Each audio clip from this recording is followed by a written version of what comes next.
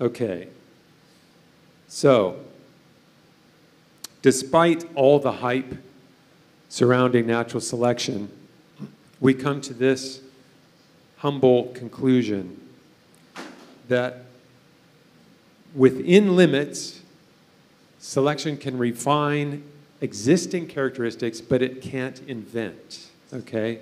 It can take existing structures, whether it's a protein structure or even an organismal structure, and it can do slight modifications of what is already there, but it will never come up with something new altogether. This is, again, is very much along the lines of what Mike said. In fact, I have a slide that's similar to one of Mike's. This is actually familiar stuff that you can get an amazing variety of not just dogs, but lots of different species, including plant species and, you know, cabbage and broccoli and things that we eat, corn. But you can only do it within limits. All of these, as different as these dogs are, they're all dogs, right? And they're even very obviously recognizable as dogs.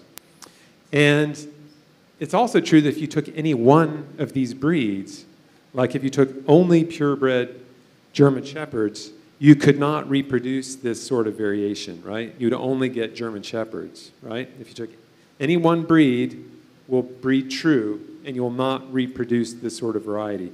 You only get this kind of variety because the wild dog species that humans started to domesticate had a great amount of genetic variety within them, and all that we were doing as we domesticated and as we build these breeds is choosing out aspects that we want in a breed, right? And some of these breeds, by the way, would not do very well. That guy would not do well against wolves, would he? So you wouldn't have found that in the wild, but you have the potential for making Chihuahuas and small dogs and all these things in the natural wild dog populations. But once you've purified out one version, you've lost that variation, and there's no way to get back that variation, okay? Again, you're losing things, which is what Mike was talking about, not gaining things. This is actually not new. The idea that natural selection does not explain invention has been around for a long time.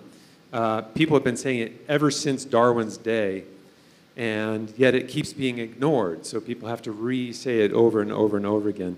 In my book, I quote Hugo de Vries, who wrote a book in 1904 where he was quoting a friend as saying, natural selection may explain the survival of the fittest, but it cannot explain the arrival of the fittest. That has kind of a nice sound in English. I'm not sure if it makes it into Portuguese, but it rhymes in English. It probably doesn't in Portuguese.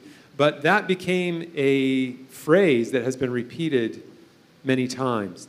Natural selection explains survival of the fittest. It does not explain arrival of the fittest.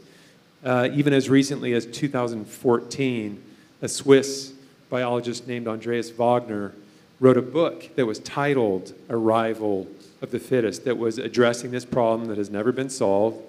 And he says in that book, natural selection can preserve innovations, but it cannot create them, which is exactly what we're saying here. So, I think the title of my talk was How We Know That Proteins Were Designed. And you might say, well, Doug, you've only shown us that they didn't evolve. You haven't shown us that they were designed.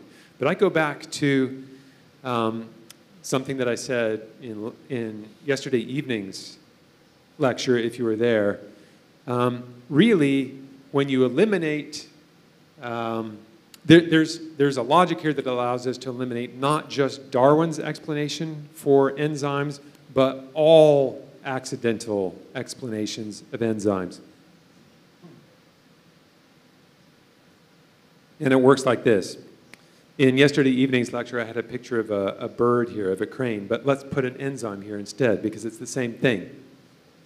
When we look at something like this, and we realize that someone had to know how you arrange the amino acids in order to get this to work, then we attribute it naturally to genius.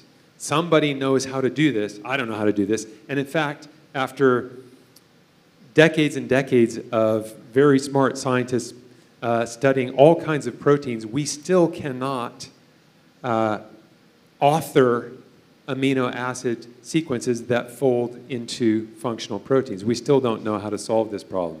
It's called the protein folding problem. It remains unsolved. So somebody brilliant knows how to do this. When we look at things like this, we naturally intuit that genius is behind this. So anyone who wants to claim otherwise is claiming that accidental causes just happen to do the work of genius.